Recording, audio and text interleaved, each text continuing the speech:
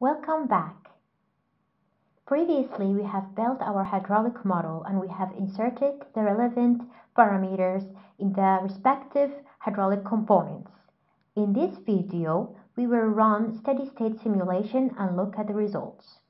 To start, we go to our hydraulic model in WANDA and we go to Model, Calculate, Steady. WANDA is telling us that the value of elevation is missing, and it is highlighting the respective component, which is the node, as you can see. That is one of the added values of WANDA. It has a very excellent user interface and it gives us notifications whenever we are getting something wrong.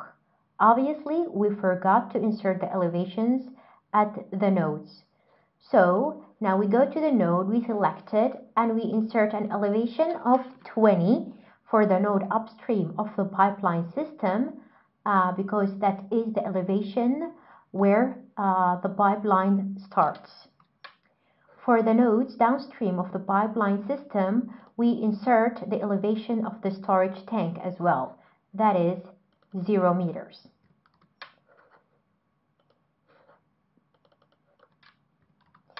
And now we run the model again. So we go to Model, Calculate, Steady. Now WANDA is running and it's calculating steady-state results. After we hear the beep, we know that WANDA has done the simulation. We select the valve component because we are interested in the valve position needed to have an initial flow rate of 300 cubic meters per hour.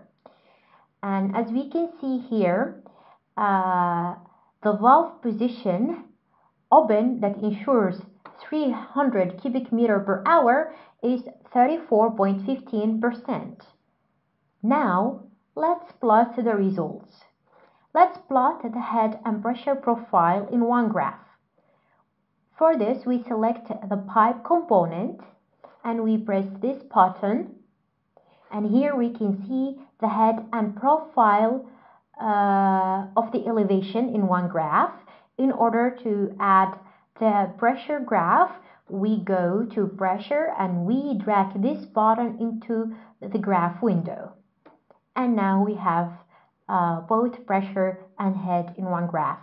We can also change the color, shape, and size of any of the lines we wish to. For this, we go to File, Chart Properties, and in here we select Series, and I want to change the head line, and I want to have the color red, for example. Okay. And now, in order to copy this into our report, we go to File, Copy Chart to Clipboard, and we go to Word, and we press Ctrl V, and then we have our graph in our report. In the next videos, we will look at the dynamic simulation capacity of WANDA. Thank you.